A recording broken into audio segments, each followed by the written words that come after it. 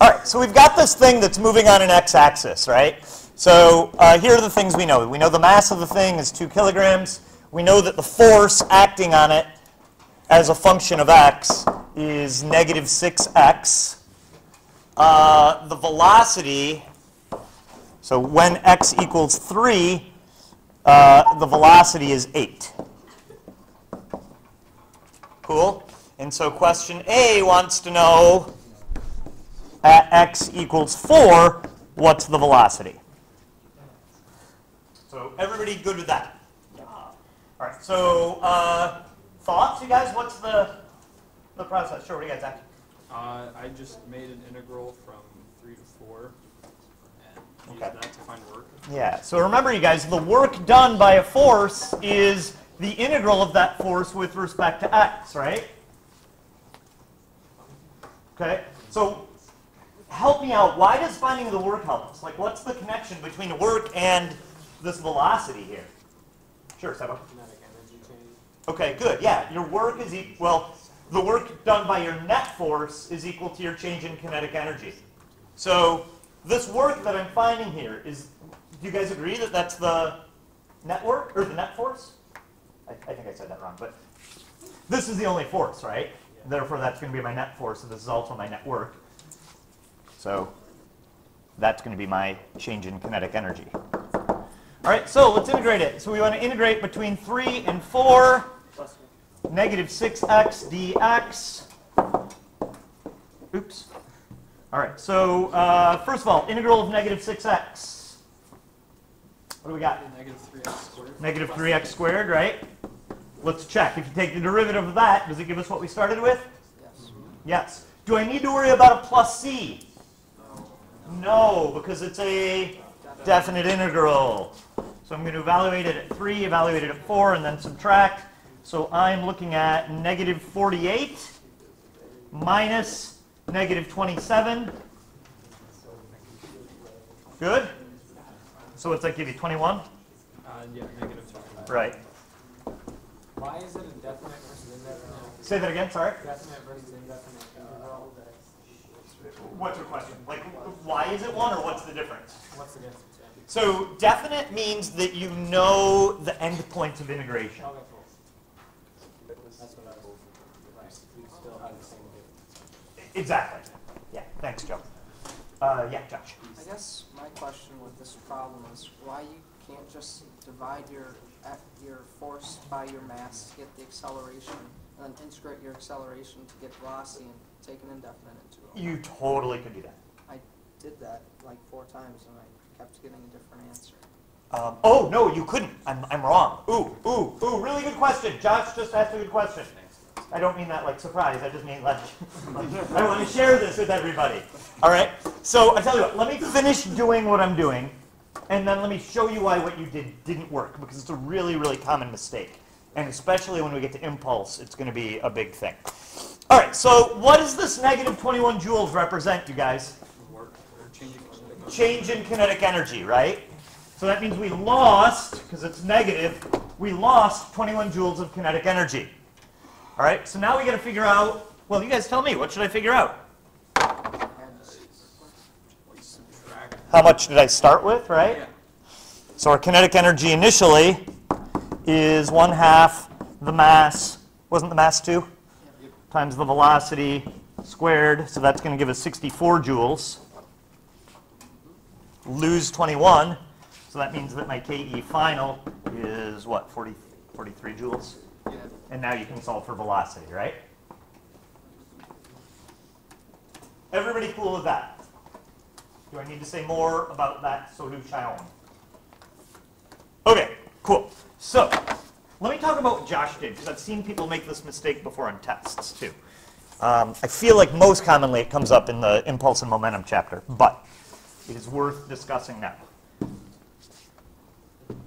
All right, so let's talk calculus for a second.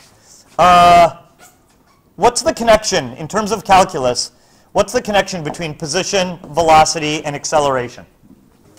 Derivatives, right? So the acceleration is the derivative of velocity, right?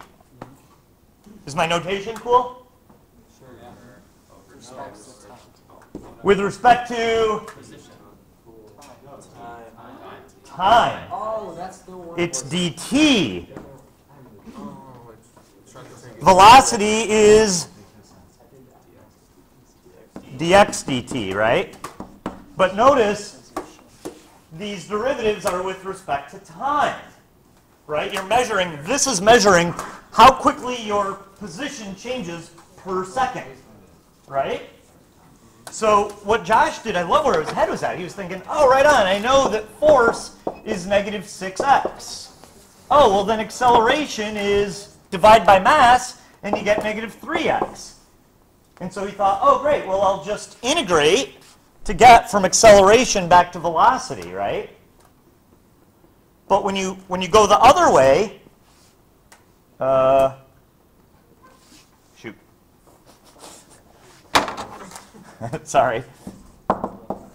Velocity is the integral of acceleration dt, and he integrated dx.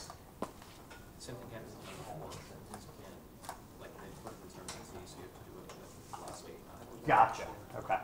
Yeah, so that's a really important thing to make sure that you're aware of, you guys, is what the derivative or integral is with respect to. Don't worry, I'm going to forget. Okay. All right, good? You good? Yeah. All right. So B, do we need to do B? Yes. Yes? Okay.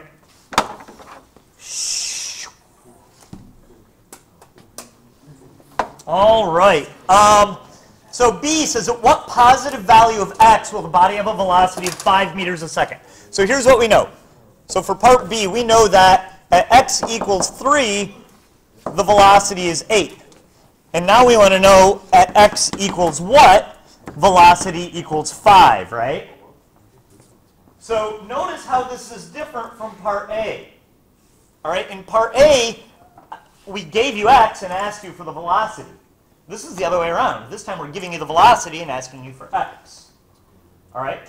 But regardless, the connection is the integral of f with respect to x tells us the change in kinetic energy, right? So let's find our change in kinetic energy. This kinetic energy ends up being 64 joules. This kinetic energy ends up being 25 joules. Follow? So that means that our change in kinetic energy is just the difference between those, which is what, 39? And it does have to be negative because we're losing energy. Follow? All right, so I'm about to do some, I don't think we've seen calc like this in this class yet. I'm guessing you've probably done this in BC by now. Any problems before I go ahead? All right, so what we did last time was this. We said, all right, well, we know that the work is the integral of f dx, right? And we knew, don't write this down, just listen for a minute. We knew that our starting integral was at 3, our starting bound was at 3, and our ending bound was at 4, right? This time, we're trying to find our ending bound, right? We want to integrate between 3 and something. Does that make sense? So let's give that something a name. Let's call it xf, as in final position. Does this make sense? All right, and so now we can set up our integral.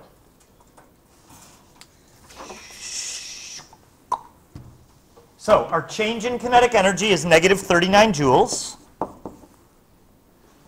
That has to equal the integral from 3 to something of negative 6x dx.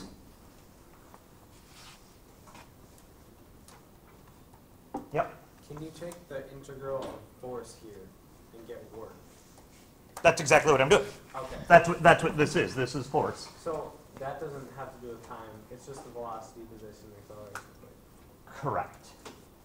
Yeah, so at this point we've, is this true? I think the only calculus equations we've learned so far are the acceleration, velocity, position relationship, and now this one between work and force, which is that force is the derivative of work with respect to time, and work is, no, shoot, I just did the thing I was trying to teach you not to do. With respect to x, and work is the integral of f with respect to x. You mentioned power. Yeah. Oh, and power, thank you. So power is the derivative of work. That one's with respect to time. Oh.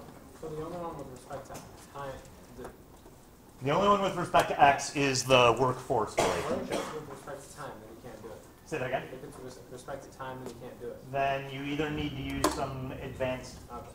algebra or calculus or something. I think number 4 is like that. A little bit. Okay. But if they give you f of t, can't you just find the acceleration and then do it from there? If they give you the mass? Yeah. 'Cause- Yeah.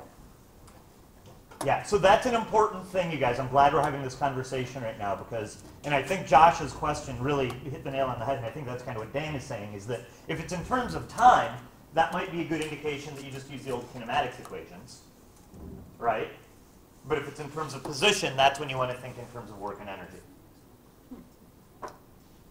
Does that make sense, you guys? Yeah. I feel like that's important enough that I'm going to say it again, and maybe you should write it down if you zoned out. Okay? If you're given a function in terms of time, then that's probably a safe bet that you can think in terms of the kinematics equations, acceleration, velocity, and time, position. And then we'll learn later on maybe impulse. All right? But if you're given a function in terms of position, that's telling you this has something to do with work and energy.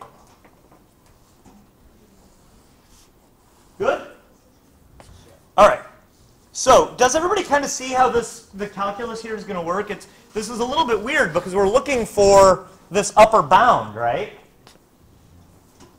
Okay, but don't, I mean, you're still just going to take an, I say just, and I know I don't mean that to sound bad, but you're just going to take an integral. So you get negative 39 equals, the integral of this thing is, what did we decide? Negative 3x squared, right? And then we want to evaluate it between x and, no, sorry, between 3 and some final x, right? Okay, so think about what this means. This is negative 39 equals, so I want to evaluate it xf, so negative 3 times xf squared minus negative 3 times 3 squared.